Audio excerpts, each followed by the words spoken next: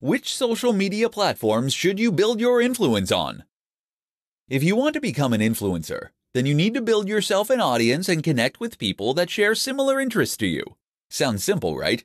Except that it's something that thousands of people want to accomplish and only a few actually manage. So where do you start? The first step, of course, is to choose the platform you want to build your influence on. Are you going to be the next big Instagram celebrity? Or do you want to become a YouTuber? These are both examples of places you can build influence, but they are extremely different in the way that they work. Let's start out by taking a look at the options, and then define how to best choose from those. Here are the best options for influencers.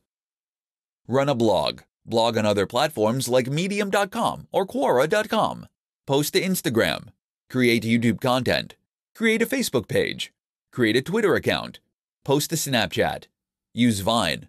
Use Twitch. Use Tumblr. Of all these options, I highly recommend one of the following 3 for most influencers: Instagram, YouTube, personal, self-hosted blog. While you can build social influence on any of the platforms mentioned, those 3 will lend themselves best to the process. That's because they allow you to post in a more personal manner, using your own name, and in a way that is highly discoverable for strangers. If you try to create an influence with a Facebook page, for example, then people won't know to find you unless they actively look or see your post shared by a friend.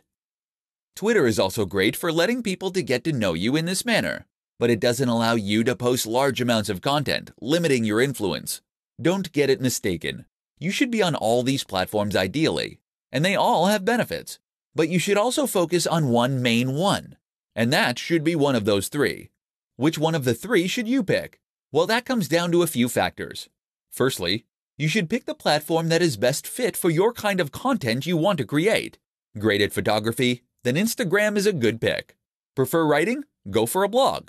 You should also consider your target audience and where they are likely to spend time. Look at the demographics of each platform, along with the kind of content that typically goes there. Ultimately, the right answer is the one that you feel most comfortable posting to for years to come.